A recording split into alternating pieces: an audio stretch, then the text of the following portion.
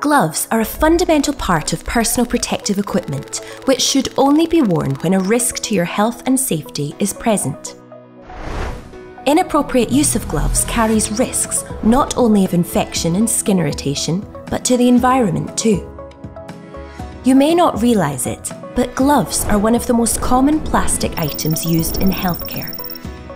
The plastic they are made from is derived from oil, the production of which contributes to climate change and environmental pollution.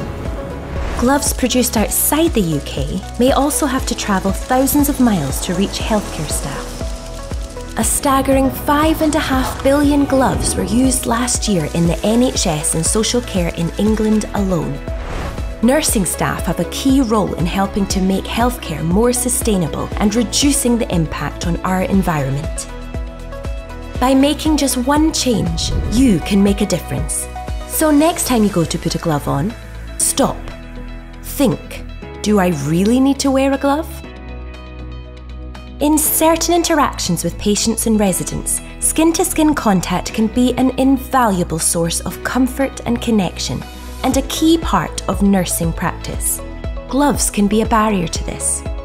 Gloves are essential for some tasks, such as when in contact with blood or body fluids, non-intact skin, mucous membranes, and harmful drugs or chemicals. For example, gloves are required for performing a cervical smear or administering chemotherapy. However, they are not necessarily needed when giving vaccinations or helping people stand, mobilise, eat or drink. By pledging today to make one change to how you use gloves, you can reduce the number of gloves used in your workplace. Make one change today.